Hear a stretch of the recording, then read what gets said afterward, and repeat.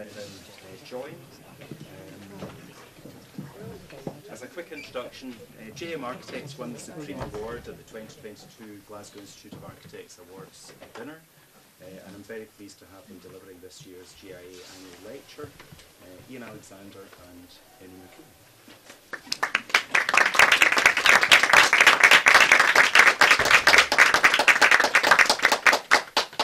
Thanks, Jonathan. Very humbled to be here. It actually feels like part of a family because there's so many familiar faces in the audience. Ex-employers, teachers, contemporaries, people we've taught.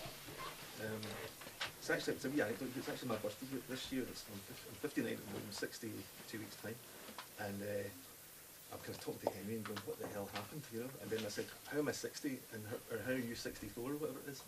Stop that.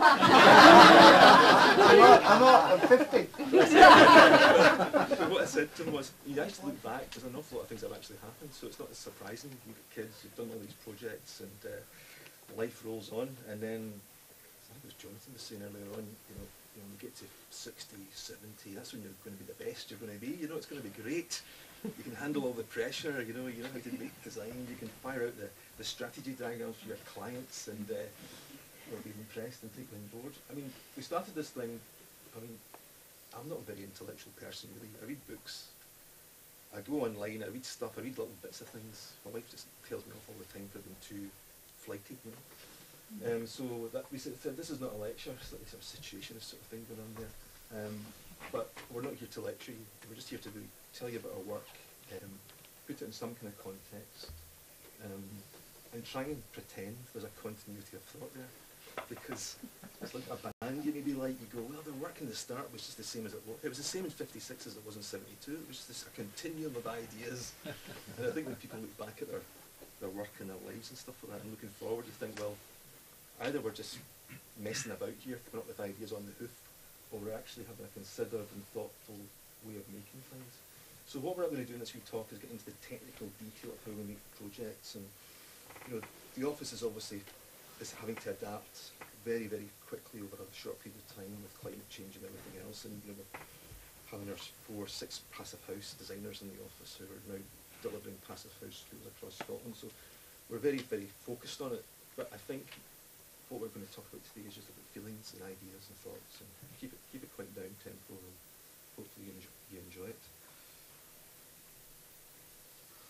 We always start with these kind of things. I mean, I think for Henry and I, you know, we kind of, I don't know what it is, I think it's a sort of form of a mental condition that you sort of read something when you're 23 or 24 and then you go, that's still important to us, get the book back out again, let's reread it and discuss a scientific autobiography or architecture in the city, and you know, you get your teachers there and you sort of, you kind of idolise them and everything, and that's, and your artists that you like and architects that you like, and even music you play in the studio. You know, we used to put on Brian, you know, and sit there designing, you know, and thinking we're really groovy, you know. It was that everything was important, everything in your life was important, and that's what we've kind of always taught our students, that every kind of choice you make in life is a considered choice. And I think as architects you have, if you want to be, I think, a decent architect, you have to be that way focused on stuff to actually make it happen. The talk's kind of split into a number of parts. What we're going to talk about first of all, I'm going to talk about the first bit.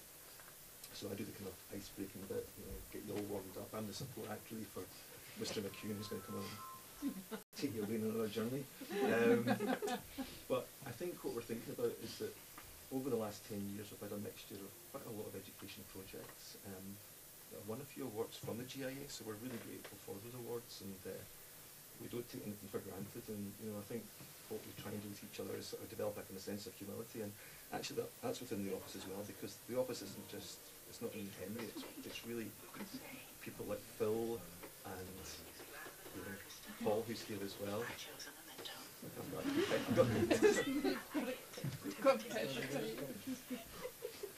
So, Elder, for God's sake. Sabotage. You're not going to upset me that easily. Take the leaf, sir. So we're going to talk about those projects and elements of them and how they've influenced us and how they've influenced other later projects. And I think what we're trying to see is a sense of continuity. Over the last 10 years we haven't kind of fallen prey to fashion in many ways. I think there's certain things that you could say, as Dick was say, are a la mode. Always remember that word, you know. But I think we're trying to keep the kind of principles of, you know, layers and grain and context in place, like we're always trying to do, but that's kind of one of those things. So we're going to talk through these projects, and then Henry will take you through the 2 award-winning projects from last year's awards and give you a little bit more detail on that. So I think without further ado, I'll get on with it, because otherwise we'll be here all night. Yeah. The first project was delivered back in 2014, at the same time as Glasgow School of Art. So when Hall and his team were coming over to Glasgow, Craig and I were trying to deliver this project, and we'd all kind of worked on it in little bits. So there was always a feeling that different people worked in different bits. You know, somebody developed the screens, somebody developed the sections, somebody developed the elevations. There was a whole kind of interwoven aspect to delivering projects in the office. And the project had been the site of an old Indian restaurant which had been there for years, and when I was a kid, it was a Indian restaurant, then it fell down. And then it became a car park, and it lay there but the condition, the urban condition was very interesting, because it mediated between the city and the park at the back, and it was a whole idea about how you can make a roof work and how you could change level. And actually, that drawing at the bottom looks nothing like the actual building, because it was a very, very early sketch, I think, for an interview that we did. But Henry wanted to mention the fact that drawing to us is very important, that manual drawing is very important. And even in the age of, you know, digital technology and skill, I still think that's important as well. So we try and encourage folk to draw in the office. Simple little section, primary school with a nursery at one end. This was the funny story behind this was a rationalisation project for the City Council. They were going to shut 3 schools and open up this Hillhead Primary School, because everyone got to a point in the West End where they had their kids, then they went off to Bearsden. Sorry, Russell. And that was the way life was. And then the crash happened in 2009, I think it was, or 8, 9, and no one moved out of the neighbourhood. And all of a sudden, we moved into this school in day 1, and it was absolutely packed.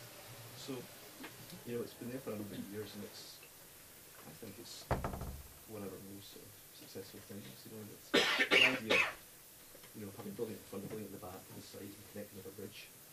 I mean, we drew this bit of bridge and put it across a hole in the site, because there's a wee cottage you had to build round. And we thought, we'll never get away with this. You know, and the next minute it's in the drawings, it's in the bills, it's getting built on site, and hey presto, this is quite an interesting sort of dynamic thing. Inver Garden is near, it's down near Girvan. Is it on the edge of Girvan? It's on the edge of Girvan. And I think there was a kind of an idea here of developing a deep plan project, and actually bringing light into the centre of the plan. There's little courtyards, which usually in projects get chopped out because of money and finance and a whole bunch of other reasons. So that's a little footprint there.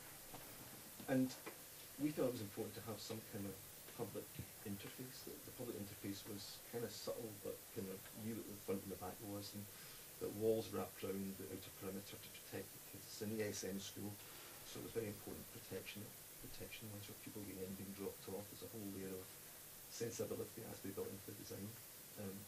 But we also wanted to have a presence and be a wee bit of a landmark in the neighbourhood. And so we developed drawings which highlighted from a datum of an eaves where the high spaces might be within that. And the idea of having wide corridors and moving around and flow of the space was very, very important. So we're sort of picking up ideas here that absolutely informed later projects like Collywood. So I think that was important to hold that thought.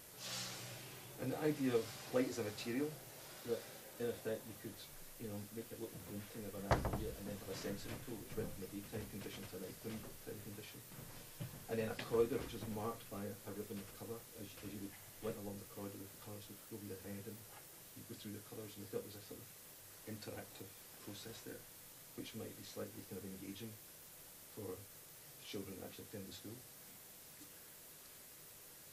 You know, I think material palette's important. We're getting the right brick.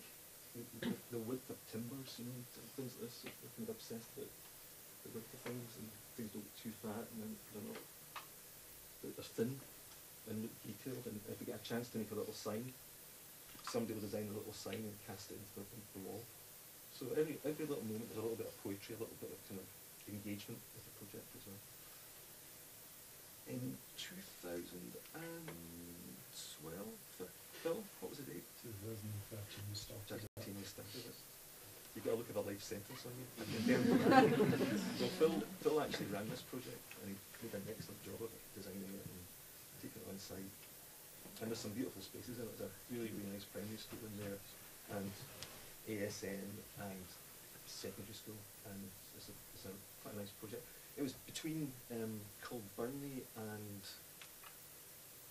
Garnock Village, and it makes a new centre between these two towns, so it's got quite a kind of, if you like, onerous role to actually perform and be a bit of a civic centre as well. It's a huge big swimming pool in it, and the swimming pool was like spec'd to the girls, and for some reason it was here or here, but they didn't do the project. So, but what happened was that they built it. They built this amazing school with really good spec, and I guess I had a civic role. You know, I had a civic role.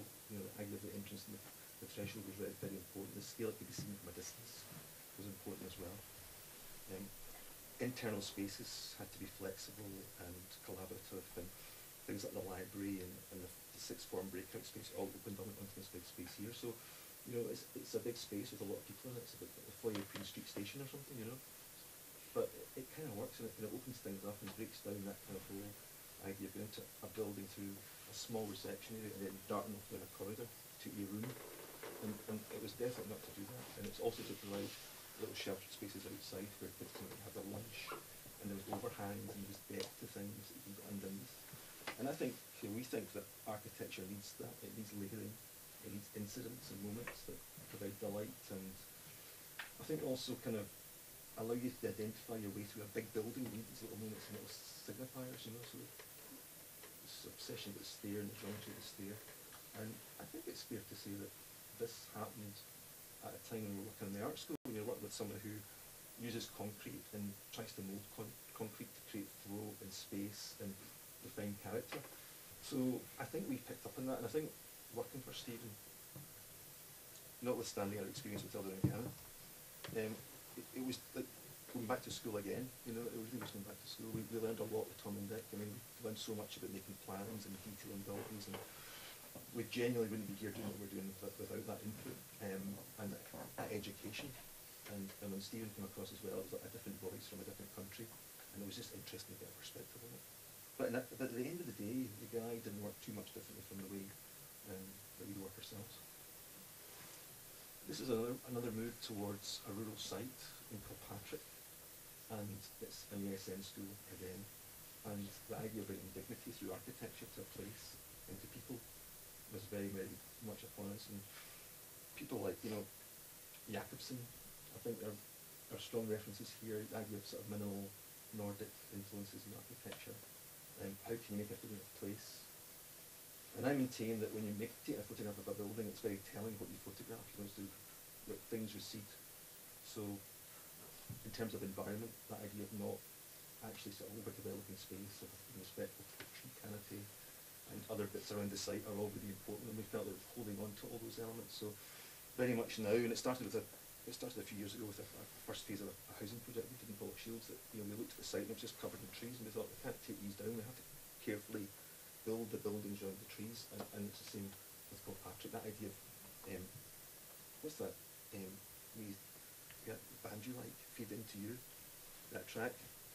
You know, where you've got one thing feeds into another, so you get basically a connected landscape. So you get this like a little campus here. So you get the trees that are already there, and you get the new trees and the implanted trees, and they kind of merge together. So for us that was really important, that landscape interrupts the architecture and creates a completely different situation from what was there before. And as we worked with Rankin Fraser on this to develop a landscaping idea, so thank you to them. Again, like in Vergarven, the idea of the flow of the plan was important, views outside at all points, having single-loaded corridors, not double-loaded corridors, to encourage natural light. And this is very early on now. This is all pots and grasses, and you know, the kind of environmental projects all perform in these outdoor spaces. So it's a much, much richer environment than shown in these photographs. And then the idea of harmony, the idea of stepping back and presence within the landscape as well, and using mounds, you know, using the actual topography of the land to receive the building into the landscape, I think is important to us. That the architecture is not just landing and then you've got 150 from the DPC down to the ground level. It's about having a right good look, you know, and before we know where we are, either Phil or Henry will go to the site, photographing it, every little detail, cobblestones, the whole 9 yards, and come back. it's like a photographic essay in its own right, and that leads to then the first moves in the site and the first observations, which you're trying to make not just unique for the sake of being unique, but also to try and answer the client's brief and that kind of stuff. James Gillespie's campus was delivered about the late 2017, and it was the challenge of building a large secondary school, which had already been in the site, within an existing site, in a live environment, next to a castle, and then having to deal with sounds terrible, having to negotiate with all the neighbours who lived round about, you know, who were all very articulate Edinburghers, you know, and you'd have these meetings, like a consultation meeting in the school. The place would be packed. You'd got like 100, 200 folk there. A bit like I'm doing tonight, you would turn up sort of quaking in your boots, you know, and lots of questions that were difficult to answer. So it was challenging to do the scale and context. And it's a campus building, it's a campus of buildings, it's not one building. So that's the corner of the building there in Edinburgh. And the scale of the building was determined by tenemental scale round about, it fluctuates up and down with a little art bit. But again, a fairly rational plan, single-loaded classrooms, again, quite difficult to do in a secondary school with budgets nowadays, but with embedded courtyards, which you can kind of see in this plan here. You see these little green, these little spaces with the buffets. Is that the top? Then it should. I don't want to lose anyone there. Yeah. These little courtyards, which can ventilate the plan. These are single-story elements which provide localised back dining for the students. And these are all the single-loaded classrooms. The little entrance pavilion here. There's a sort of games and music venue here. And then there's, this is the sports building. So the sports building picks up on Warwick Park Road here. This is Lauderdale Street with a big long facade. No doors. Come on. What? No doors. No doors. Keep going. He's rushing me along here. He's going to be sleeping by the time he comes down, but and then crafting the facade. And I remember going to the planners, and the planners sort of talking about quality and saying, how are you going to deliver quality in a conservation area? I said, well, and I remember this from way back, that from a previous planning application, we drew all the elevators to 1 to 50 and put them into the planning application. And rubber stamp. And it helped to preserve, I think, the quality. And then we just happened to be landscape architects, so we're working with Chris at Hyde and Fraser, and we bought into the whole idea as well, and that all became part of the planning application. So I think it was to do with the location that really helped to safeguard the architecture. And you know, the idea of courtyards that are open to the air where students can put projects in, and they're related to art rooms and technical rooms and things as well, little semi-covered spaces, tempered environments, and then the little collaborations, or big collaboration spaces that sat within that whole building. And a lot of it was done just by collaborating with the client, and we worked with a guy called Keith Thompson from Edinburgh City Council. Keith was very, very proactive, and brought in people like Maggie Barlow, Space Solutions, to come in and help sort of engage with the school population. So, complex project, but I think at the end of the day it was trying to do something different than I did. This project, I wasn't really involved in this very much, you know, apart from sort of maybe say I don't like this, I don't like that. It's really down to Craig and other folk were involved. But what I do like about it is that it carries on that, I think, that language of Jacobson and a sort of kind of cool Nordic thing. And again, it won a few awards as well. And it was, so I think in many ways for us, there's a kind of idea, the imprints of these education buildings that have all led up to the projects from last year. And what's interesting as well is that all different people have worked in these projects, different architects, and they're all in other practices now. And it's nice to think that the office, I mean, I forgot to mention this, Henry, the office is like an atelier, and that was based on the whole idea of the people come in and can contribute and kind of be taught, and the leaders in the office can be taught by the people who are being taught.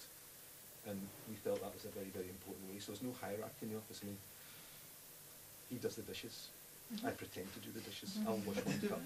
And there's a kind of, we kind of do these things purposefully to try and bring people in and engage with them and make them feel part of the team. So this is the big, this is a courtyard building, and it's based around an old school that was on the site, and it forms a courtyard of the old school, and it makes a vennel.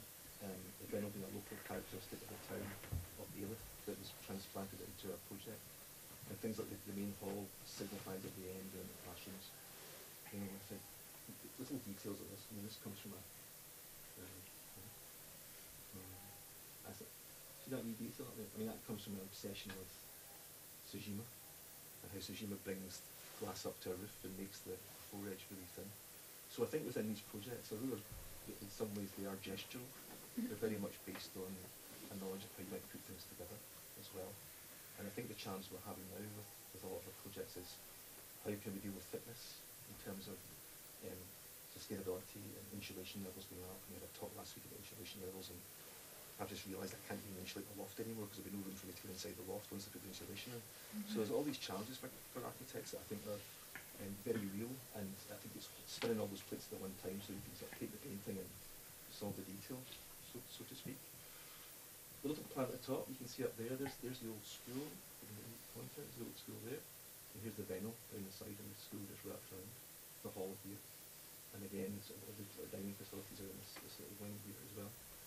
You see this from a route off site, so it encourages you to come in and round into the front door and into the Venel. But again, I think we're trying, I think it's to do with practicality, but I think also trying getting your ideas in early with the client, and actually the client's really enshrining these things like width of corridors and generosity and light, getting good details and we can bring light above in. And I think we've just been very fortunate, Phil, Henry, that we've managed to have those opportunities and exploit them within the projects and keep on doing that. So, and I think the thing about it is it's a bit like building up a head of steam. It's a bit like once you've done it a few times, you go into meetings with people and you propose things that maybe if you were less experienced you might not. So I think my kind of advice to younger architects is to go for it and sort of really promote your thoughts and if you've got conviction behind you. Sometimes it doesn't work, but sometimes the clients can be convinced by your conviction and go, let's give it a go. I've put this in for just good measure really. They're not really education buildings, they're visitor centres, but they have an educational role in society, and they sit within incredibly beautiful spaces, like Cunningham Loop where Martin was a client, and Karachi, the visitor centre, which is the Dark Skies Halloween Park. And there was a whole idea here about not showing the building off. It was like, when I was younger, in '83, I came back up from London and the borough's been built, and went to the borough, and the borough's built against a forest wall. And in many ways we did the same thing here. We kind of built the building against the forest wall, and we coloured it in black, so you can't really see it very well. But it's got big views across to Cairnsmore, which is a big hill. So, and then up the back, there's a cycle trail, and there's a cycle shop, and a wee place where you can change your clothes and get a shower and stuff, and a big field in front. So it's quite a dramatic kind of location, and we ended up doing, I think, 5 visitor centres for forestry commission. A lot of them were just like adapt and mend and fix the toilets and stuff like that. But we had 2, this one, and the lodge at Aberfoyle we did some work to, and actually sort of did the interiors for as well. So I think they've been very influential projects in the office. I think they've taught us about detailing, they've taught us about in small buildings you can actually promote a lot of. Think how I'll word this, but you can actually get things like your thermal tubes into the ground and stuff. I think we get 5 boreholes here, so it's pretty much an off-grid solution. It's got some electricity from the mains, it's got a Clargester, stuff like that. So it was built from the point of view that they wanted to be as kind of environmentally, clean as possible. And I think it was a good learning curve for us working with environmental engineers and trying to sort of promote that. And then that's some of the knowledge from this project is migrated into other projects as well. The bothy and the turret Cunningham Loop is fairly recent, and it sits in 2 parts. This project was really Martin's kind of brainchild in many ways. He had looked at the whole site of Cunningham Loop and thought about all the interventions that could possibly happen and how they could promote inclusivity and participation and encourage people to go to outdoor spaces. And Martin was actually you were ahead of your time, because when you think about what happened 2 years later with COVID and everything, and the place becomes the living room for the East End. So it was a kind of a whole new engagement of how you might use landscape. So what we did strategically was, and I remember going up to see Martin going, Martin, we're not going to build the bothy and the tur like that, do a bothy and do a tur joined on like a church. We're going to basically place them in 2 separate parts of the park. And part of that was, I thought, well, if if you split them in two, you get more bang for your buck by doing that, you know, and we can actually get an intervention down at one end where you enter across a big bridge from the games village, and another bit which is much more subtle and near the entrance into the park. So I love this photograph because you can't really see the body, but you see its shadow. It's like a ninja project for me, you know. Yes, it's like you see it down here, you know, you don't see it up there, and I think that's kind of interesting. And I guess that comes from the crib tree thing as well. And then the idea that, you know, as the seasons change, you know, things become hidden, architecture becomes hidden, and it's not necessarily assertive. I love this photograph of that wee dog. It's just amazing. It's just a wee guy walking around there. He does look very happy, and you know, the colour of the trees and stuff like that. So again, that kind of celebration of nature, that kind of, you know, letting the architecture just be a little bit plain, step back a little bit, and then promote nature in the place and the context. And onto the turret itself. And way back in the day, and I never thought of this before, but Henry and I have been obsessed with a project called the Osaka Follies, which happened in Japan. And people like Koolhaas, Peter Wilson, Hayduk, Zaha, all built these pavilions for a garden festival. And I think subconsciously we've been waiting for a moment where we could build a Osaka Folly. Thank you, Martin. Yes, again. He's going to be walking out your list tonight.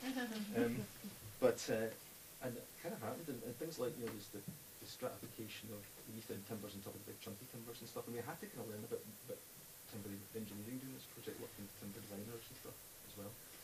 There was the choice to do this in steel, actually, you know, and we felt that we had to get as much, you know, we had to sort of drive steel out the project. That was a kind of, you know, modus operandi, but it did mean that you had to deal with chunkiness and bigness and maybe a lack of slenderness in places. And so that was an education. So there you are. You're in your mid-50s and you're still learning, and then delivering the thing on site. You almost have a bit of a heart attack doing it as well. But that's just life, isn't it? That's just being an architect, you know. The nice thing about this project was that the client wanted it to be, you know, access for wheelchair users and people who are infirm or pushchairs or skateboarders. The magic big long round that was right through the trees. You know, it works because it kind of gets you up there within the increments you have to get up there, but it also has a certain degree of, as you say, it's a tree walk really, isn't it? It's a tree walk and things are implanted back into it again. And then the crown on top, there's a little lookout post there, but that was really to try and give it presence in the landscape, and so you can see it from Celtic Park. So I'm going to hand over to Henry, so I'm not going to hog the whole show here, and sir, you take over and do your thing. That's the clicker. You just press that button and you do it, right? Which one? This is the state we've got ourselves into now. Press that. Just keep yours. Press that. That one for going forward. That one. Right, so when Tom Elder and Dick Cannon turned up tonight, it freaked me out because, like Ian was saying, when you get your mentors in the room, you have to watch what you say because they might think you're bullshitting. So now that they're here, I'm freaked out. Anyway, a couple of wee things. GIA, I think for Ian and I, Elder and Cannon, Alexander, JM, you've been great sponsors. You've been fantastic advocates of looking at our work critically and giving us acknowledgement, and for that we're very, very grateful. Also for Iz and Phil getting their medals tonight, dead chuffed. So thanks for that. Are you all puffed out? How long have you got in your heads? About 10, 15 minutes? 2 hours. Right, well, my bit is to talk about the wee projects that we got awards for last year. We got an award for a series of nursery schools for East Renfrewshire Council, early years schools, and one for a primary school in a kind of wilderness out in West Lothian, Calderwood. So this wee project is basically 5 projects rolled into one. We were asked to look at a template building that would serve early years across the East Renfrewshire Council's campus. And after like you know, distilling all the kind of different sites that they've chosen into 5 sites, we were asked to look at a footprint that could be replicated on each. But as architecture goes, and as client goes, it's 5 different buildings. And the good thing was we had one contractor. So these be oh, going the wrong way. You told me the wrong button. You told me the wrong button. It's the bottom one. It's the bottom one. So, everyone knows that, Henry. so there you go. So these are the 5 locations, and we started off. John McDonald's here. Where is he? There he is. Another pivotal person in this project, and another spooky audience member tonight. Because I can't talk any shite. But anyway, we were given these 5 sites, and they're all in kind of like a rural, kind of built up, vernacular, how do you call it, kind of quasi-residential circumstance. Not quite out of town, not quite in town, not urban, not completely residential. But they all had a characteristic, which is that they all had trees and landscape and stuff that around them that adds to the idea of how you think about early years and the idea of children being able to learn outside a building and be part of an external environment that the building doesn't interfere with. So our kind of mantra really was, how do we create something that negotiates between a secure, environmentally, sound building, but the idea that you can just branch out and as we called it, have room to roam and learn. So each of these sites had similar characteristics. Now, one of the things that we kind of always try to look for are like principles that might inform what you do, even if it's in the most modest way. How could you, for example, create a building that is an interface between inside and outside, and kind of embraces nature? The idea that the building in its place, even though it's maybe very, very discreet, is not dominant and over you know, what's the word, like kind of overstriding. And the idea that when you're in the building or you're out of the building, in each location, you feel as though you're either in one place or the other at the same time. And that also incorporates the idea of what you see outside the building. So the idea that the building is not an elevation, it's not a composition of windows, it's a place to be in from which you can look out to and see something that is important. Then the kind of idea of like materiality, just making sure that you can build something that's going to stay up, it's going to keep the weather out, it's going to be sustainable, but it's not looking for a lot of variation. So there's maybe like a consistency of how you choose what the building is made from. The idea inside the building of flow, the idea of circulation being enfilade, is absolutely paramount in all the schools or education projects done. This idea that there's no corridor anywhere, any of these buildings, there's no corridor. So one space overlaps with the other, and kids can see other kids learning, they can feed off each other, they can learn to graduate between one year and the next. Absolutely paramount. And you need a client that buys into that, because a lot of the issues around about early years is about to get the Care Commission and all these very, very stringent regulations. But actually when you break them down, they're not that stringent actually. So the idea then of FF&E, the idea of how you fit the thing out, how you make the interior feel as though it's part of the overall project and not just a add-on where someone comes in and goes, well, we'll just pack all this stuff into it and it'll be colourful, it'll be pink and blue, and so the idea that you can try and control that is very important. And then the idea of scale. And we don't have any issue of a wee small kid being in a big tall space. Don't have an issue, because you could live in a big house and be in that circumstance. So the notion of scale and this idea that, you know, at early years it's got to be for wee kids doesn't make any sense to us. Anyway, this is Glenwood. This is the bigger of the 5 buildings. And the wee image on the left-hand side, as I look at it, is as you come into the building, and the kind of plan.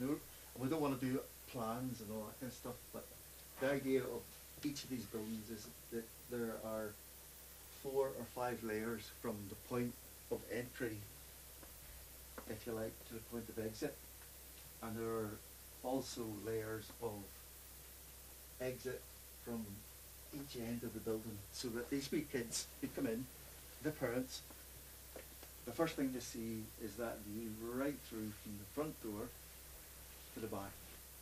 Yeah, in this case it's through this courtyard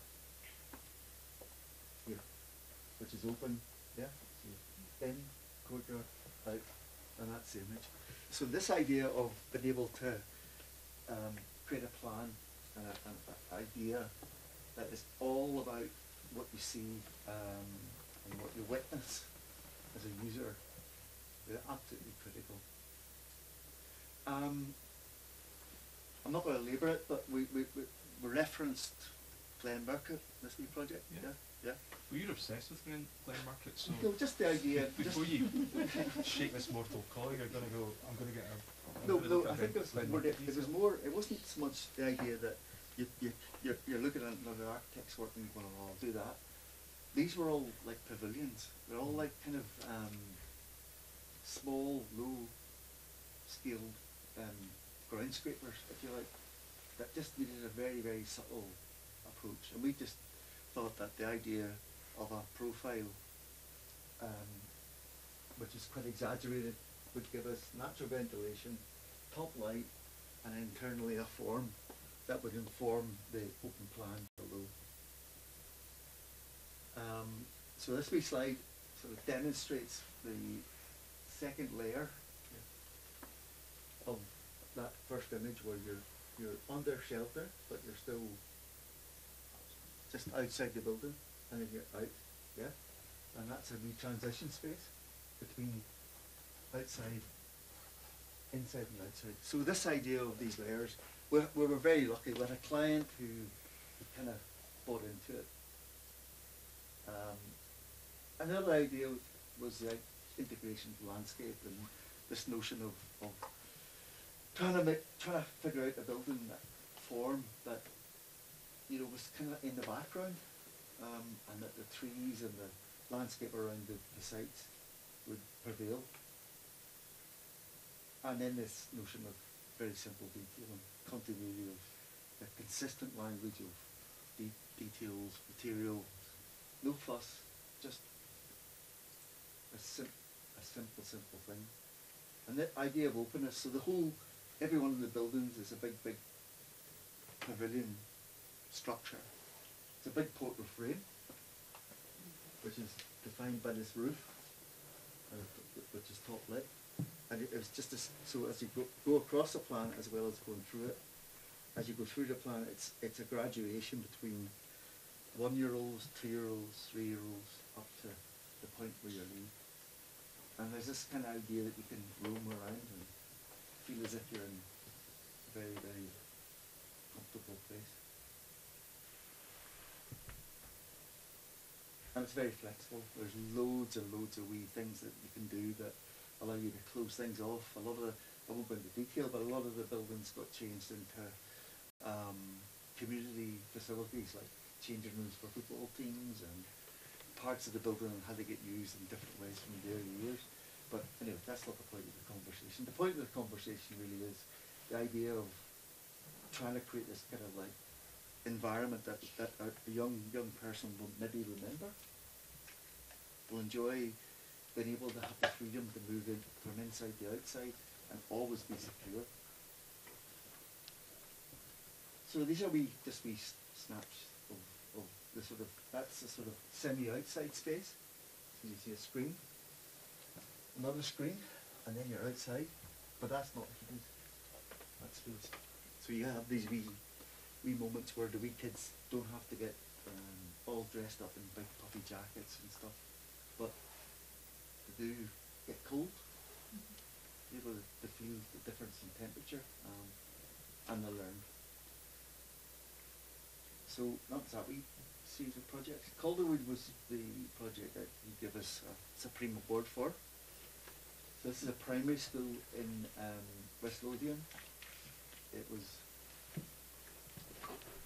one of two projects we got in the same commission, and there are these situations in West Lothian where there's no environment, there's no context. It's a big open field, and a kind of master plan that is just coloured in blocks. But the point here was that the council and the developer needed to have the school built first. So that's quite an odd thing, trying to, anyway. So again, just taking those wee principles and taking those wee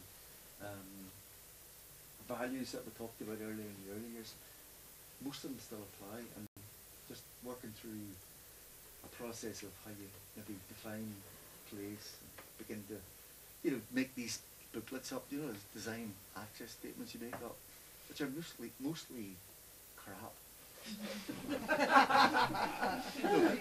Truthfully, they're just filling up pages of stuff that doesn't really mean anything. Because when it comes right down to it, it's just about, well, is the building any good, and is it going to be a good thing to go to and be in, and does it relate well to this landscape? So imagine you're asked to build there. That's nothing. And there's no kids. There's no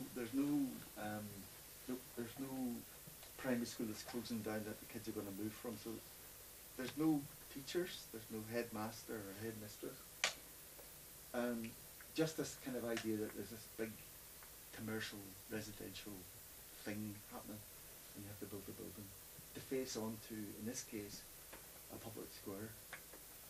So we went back to our principles of this idea of lightness, and we're very open about using other people's work to reference and look at things, but not just to do it as eye candy or kind of just for a gimmick, but to really choose it carefully, so that when we're talking to our clients or we're talking to parents, these things mean something. So the idea of light and openness and ambience, arrival are all really important.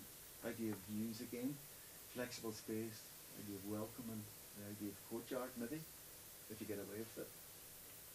And then just go through the process. I mean, I see is here and Clara's here, and there's a lot of people here who do schools, and they're tedious things to do sometimes, and you just go through the motions.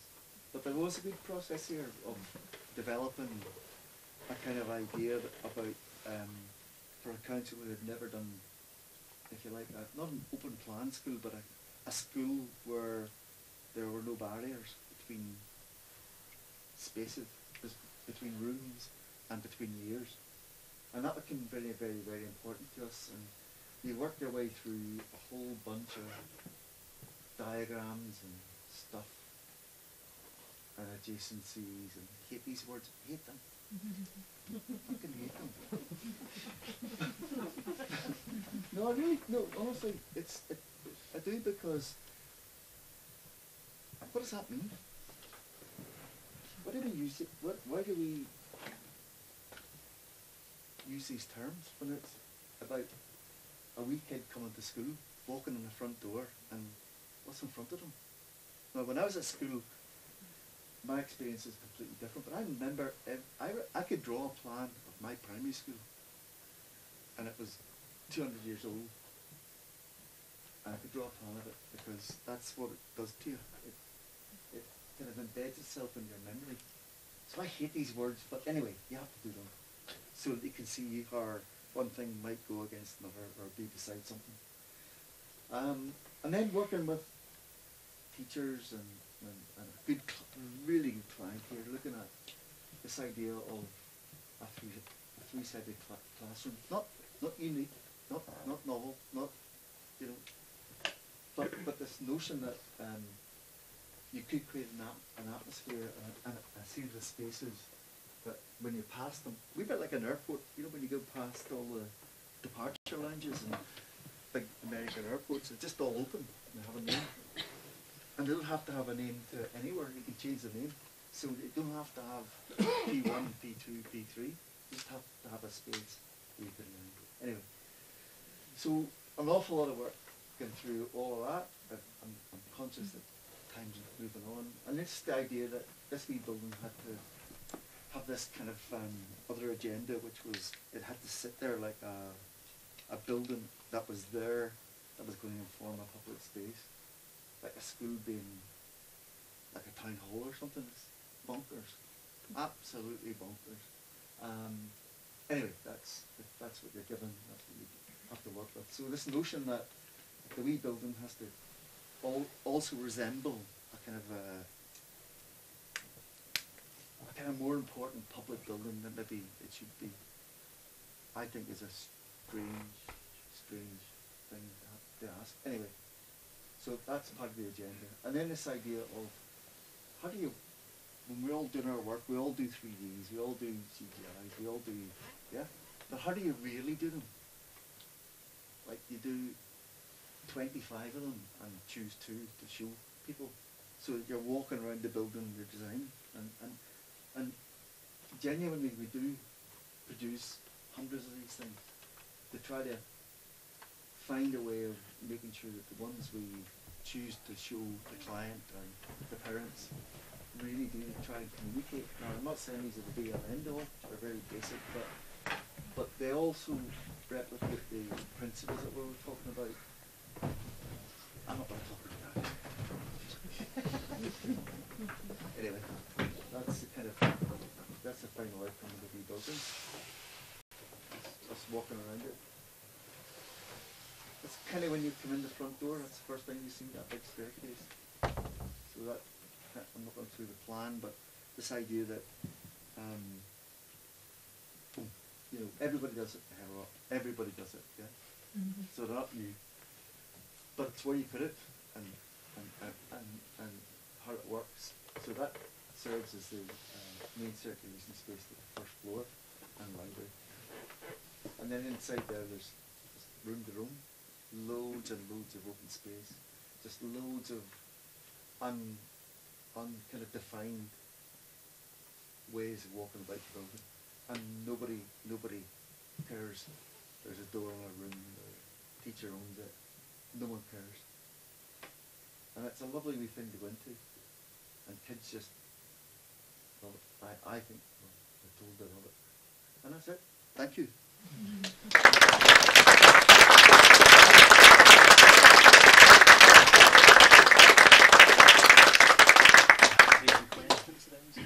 Yeah. Does anyone have any questions? Not any questions. Nico. I was just going to ask you, you didn't mention them, but I wondered whether Alexander and Hertzberger had sort of influenced your school work.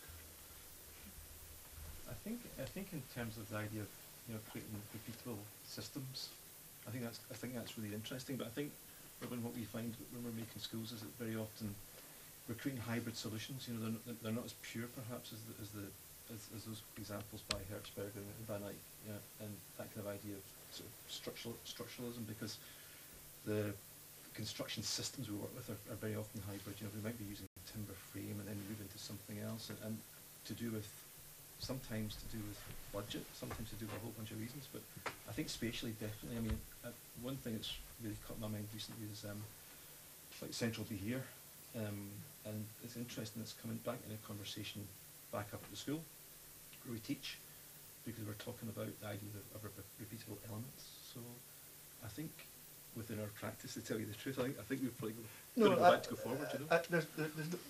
They don't really come into the conversation, Robin, but the idea of openness, the idea of overlooking, the idea of volume, and you know, if you can do a section, you're lucky. but this notion of, you know, the Hertzberger approach, which is beautiful. I mean, come on, it's beautiful. You're lucky if you get, oh, I don't know. You're lucky if you know, get half of that. But so the answer is it's not really a big influence, but the approach and attitude is about that. But interestingly, the way that the school education design is going, as Henry was saying, it's all about open spaces and collaborative spaces. You could see something like Central B here becoming a school. You know, it could adapt quite easily with fit out and furniture and stuff to be that. So I think we live in very interesting times for education and the way and direction it's going with technology as well. And I think it could be, you know, there's I think steps to be made to move the whole agenda forward. Now that the classroom's starting to dissolve. But I think as well, I mean, maybe it's not politically correct, but I think the way procurement and briefing is going and costs are going, the ability for an architect to do anything that is in any way interesting is becoming much more limited.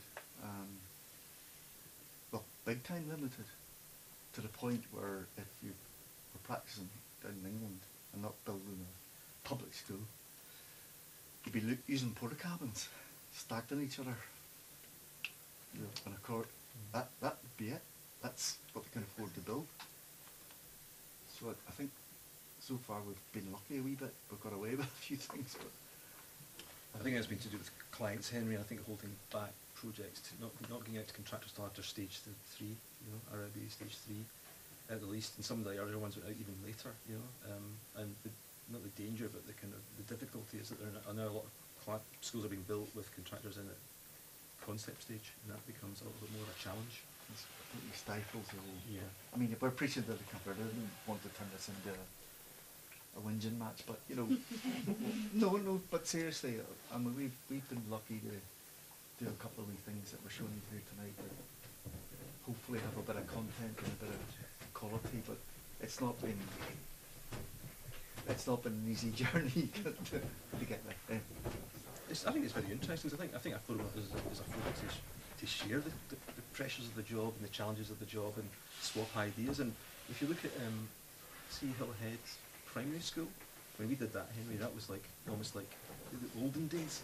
It was, here's the brief, here's your engineer, your QS, go away and do a design, take it up, we're going to tender it, it will go out, and City Building and David McKeown ended up getting the project. And then David McKeown, I think we shot ourselves in the foot. David McKeown then took a lot of the projects, the primary school projects, in-house.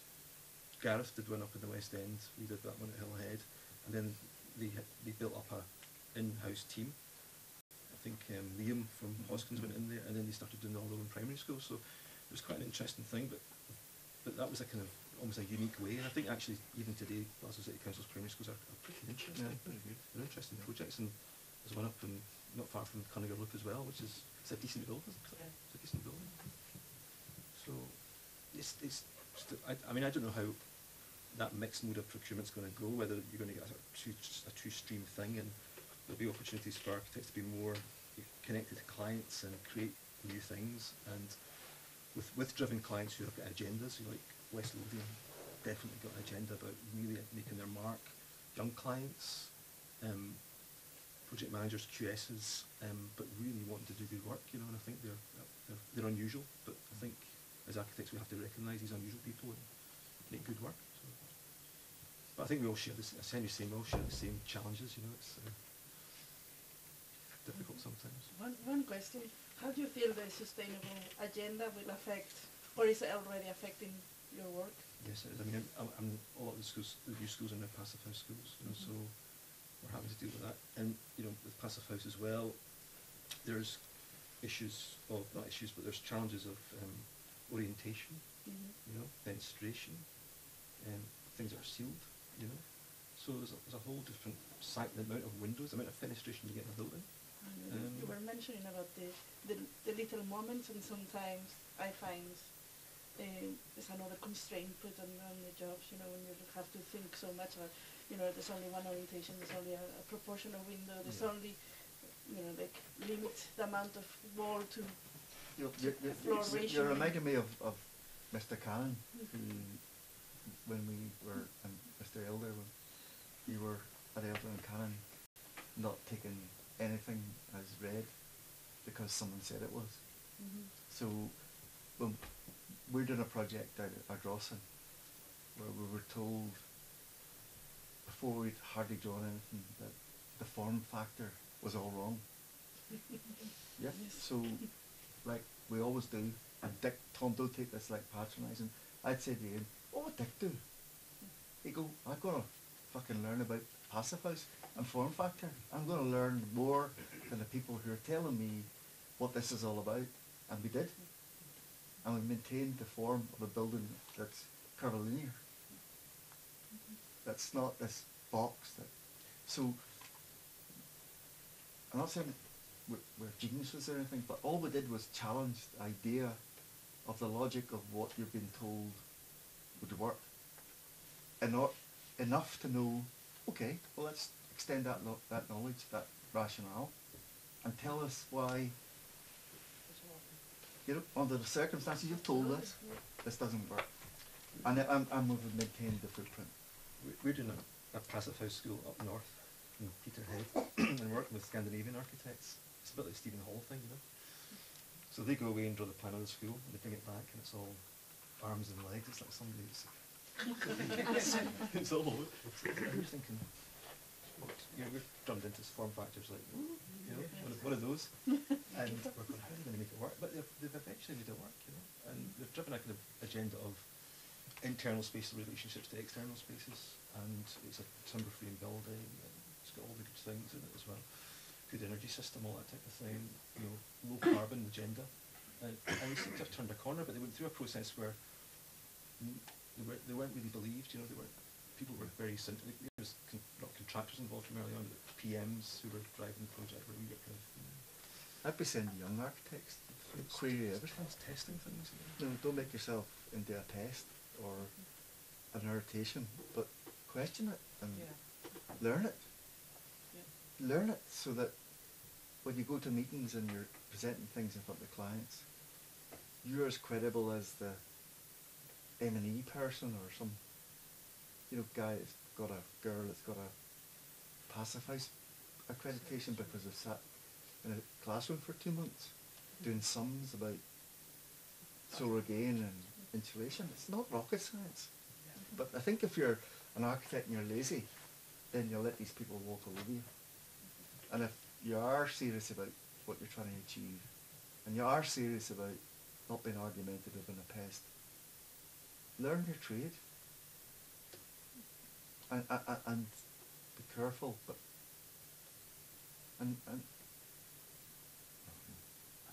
Make your mind up on What? your own, you know, oh, with the knowledge that you've got. and then clients will take the word of some boffin before you'll take your word. It's always a way of it. Always a way of it. So how do you sit in a meeting and not necessarily outgun the boffin, but okay, right, well, how do you measure that journey of learning and understanding and asking the right questions and getting proof and testing that proof? And anyway, I think young generation architects are up against it big time, unless they're prepared to, you know, just push for a, you know, push on and think. We're well trained people, you know, we're pretty skilled people, technically and creatively, and I think as well when new rules come in, I think we're quite a kind of traditional. I don't mean conservative, traditional profession. You know, we enter a kind of comfort zones and we're working with things we know. So we get to know how to make plans work. And as soon as a new building regulation comes out, it's like, oh, you know, how do we make this work? And our designs not good, and window formats and stuff as well. All that kind of stuff. You know, it's a whole catalogue of kit of parts that you've got to try and master. And I think it's partly to do with, you know, winning the battles you can win, but also where do you load your creativity? You know, and I think architecture can evolve to deal with these things, and there still should be a conversation about architecture and space and delight and ambience, but we have to take this we have to deal with this thing, and we have to make it work, and ingrain it into our work, so that we do have buildings that are environmentally sustainable. You know, I think that's really important. It's just a given now, and it's a bit like you can complain all you like about it, but as you say, if you teach yourself. Well, that building is totally naturally ventilated, except the kitchens and toilets, and it's got a EPC of A and a BREEAM of excellent, and all that kind of stuff. Yeah. If you sent that elevation to a passive house person, they'd go, it's a pile of shite. It doesn't work. Yeah. So we're going on too long. I'll just leave it there. No, you've opened the can, you know, and the can is embodied carbon, steel, all these. It's all of it, yeah. Yeah, all that It's all stuff. of it to do. And we just have to be aware of it. And you know, Chris is like banging the drum and has led a good charge. I went to CPD with you, Chris, a few years ago, and we had a conversation that, you know, it struck a chord, you know, and I'm a passive house designer, by the way. yeah. I know the kind of points that you're making, and Yeah. in particular, I know the points you're making about procurement, because there's some big changes happening in procurement, and I think everybody's waking up to those outcomes first. Yeah. Is so important. What is the building at the end of the process that everybody gets, and it's not necessarily the same that the clients want, Yeah. and it's not necessarily the same that contractors want to build. So there's really going to be a strong focus back on quality. I think you can feel that brewing at the Yeah. moment. Yeah. Things that last a long, long, long time. And long life, loose fit, Yeah. you name it. Exactly.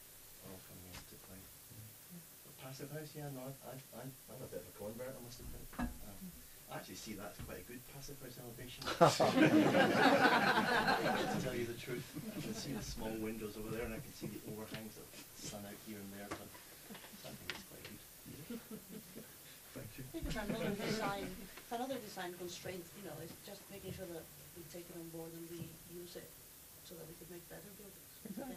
And I mean, we're having to teach at school now. I mean, it's great. We're having group conversations about what is capable of being done, and how do you still bring artistry to that as well, and creativity. And that for me is the thing that you can't lose sight of. You know, and when you're together in a forum like this, it's to try and encourage each other that it's not, you know, it's not out of control. The things that are within our control, we can do good things still.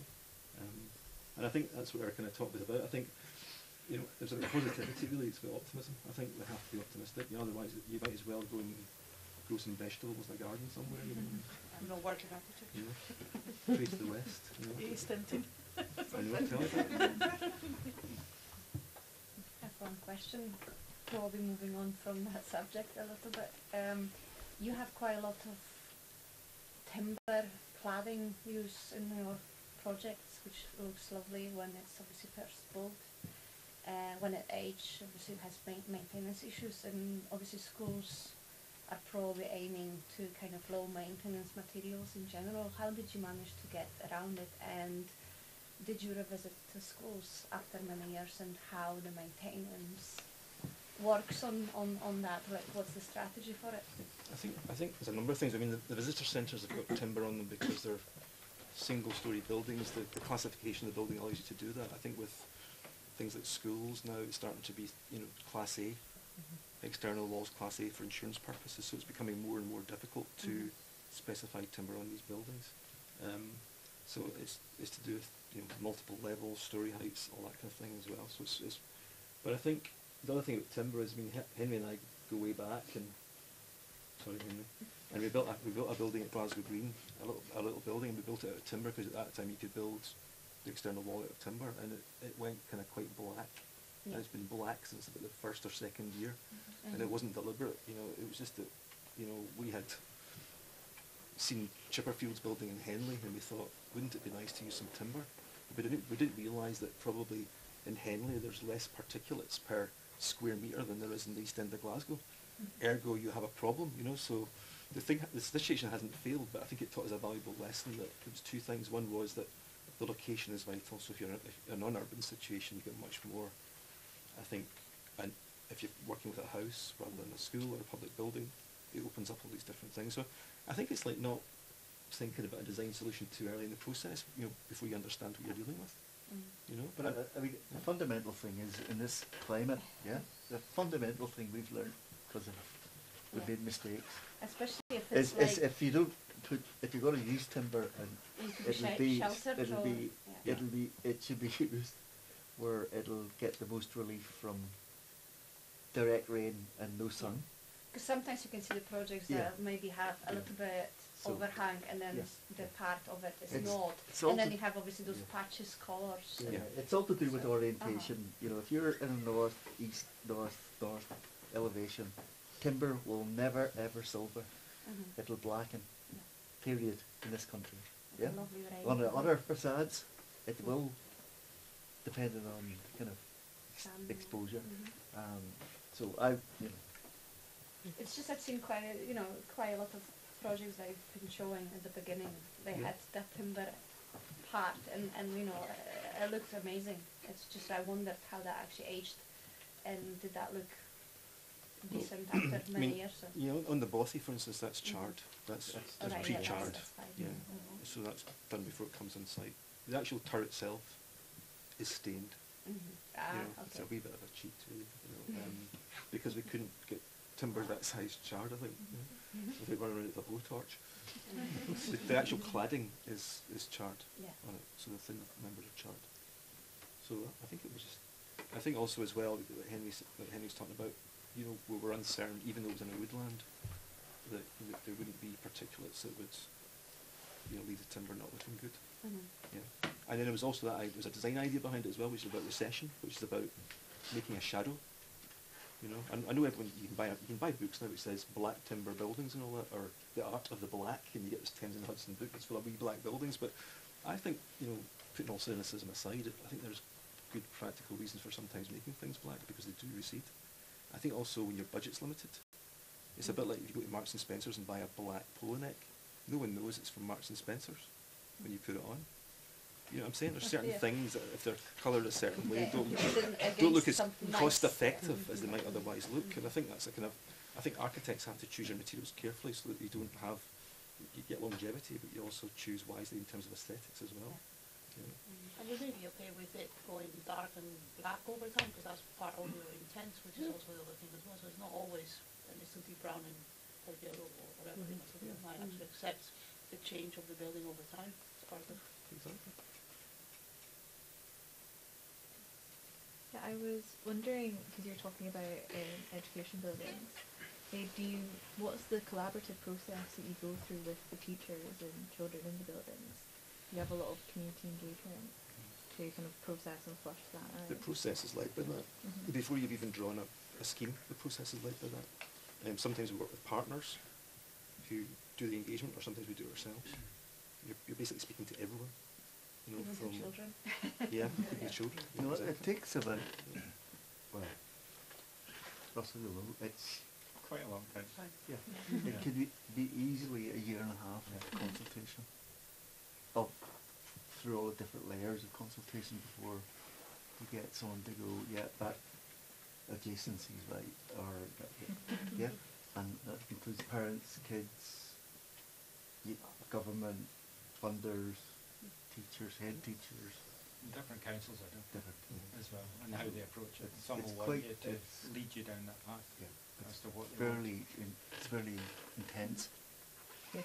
But by the time you get to the end of it, it's like you try to close it down and go, can someone just go, that's a classroom, that's a, so so you have to get yourself ready for that if you're going to school.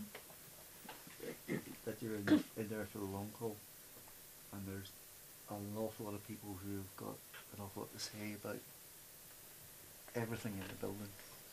Yeah, I mean, can you know, we're not working. Russell, you'll know as well.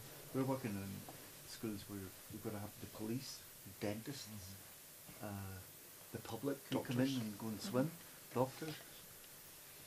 So before you know it, you've now done another, multi-layer of different people who are, well, how am I going to get? How's my room going to be safe if Joe Blogs walks? And how's my wee 5-year-old going to be safe if this guy comes in to go swimming and has other things on their mind? It's so you've got to get yourself ready for that. And I think there are good people who can do it well. I don't think architects do it brilliantly, unassisted. because I think you need people who can go, right, we need to know how to talk to people, you know, communicate with them, understand what they're saying, and then return that into a reflection that allows you to be able to make decisions. Do you know what I mean? Yeah. So I think I don't know, yeah. Russell, what you think, or Clara, what you I think. think all our stuff, all the stuff, even the stuff in the passive house stuff, and all the different constraints we have, including dealing with the public. It's not generally teachers and it's not generally pupils that are the issue. It's generally the public. It's the guy that's got a house that looks over that doesn't want to see it. And everybody thinks there's a bigger agenda, and you're part of the government that's dealing with us. So that's that thing. But I think most of the stuff is just being reactive to these things and keeping moving in an agile way to get to the end point. It still is something you want to give, but actually the secret's giving them something that they think they asked for. Yeah. I once went to a And that's the consultation in you Oban. get what you want, but Russell, I went to a consultation in Oban many, many years ago, and there must have been about 500 people in the room, and I had to do the presentation, and I started opening my mouth, and they went, we can't hear you, can you move down the room a bit? Alright, so I moved down and I started again, we still can't hear you. So they put me on a table in the middle of the room. And we danced. I kid you not. This is a true story. I kid you not. So I'm standing at this table in the middle of this fractious crowd, and it was probably the most traumatic life of my whole life. Or night of my, it was absolutely horrendous, because there's nothing to do with the building. It's just to do with politics. People wanting their opinion expressed. Anyway, that was a howler. I remember driving home down to Glasgow again, going, what the?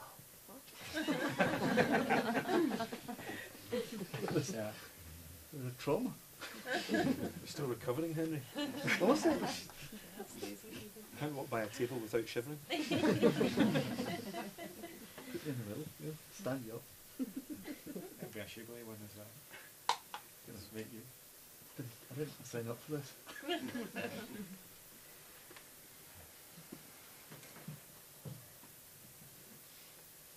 Any other points in the discussion? No? Great. Just very quick thank you on behalf of GIA for coming. It's a really good talk. You covered architectural principles, but also the moral principles and the integrity, which obviously comes through in your work. And it's been brilliant watching it going from Hillhead through to where you are now. I think Hillhead Primary School, I used to drive past it every day, and that was the first building of yours that I saw, and I just thought it was brilliant the way it's just a walkover thing as part of the area. And it was quite nice when it was in India, and then it was rubbish when it was a car park, because the hooligans used to push cars down the slope onto the cars at the bottom. So, but it's working well. One of the things that came out of the judges' visits was that someone who's a very strong competitor of yours said the thing he likes is that your buildings are not designed to be photographed, they're designed to be experienced, and that really came through when he was doing his visit. So I thought that was a good compliment. So anyway, thank you again. That's a super talk. Thank you.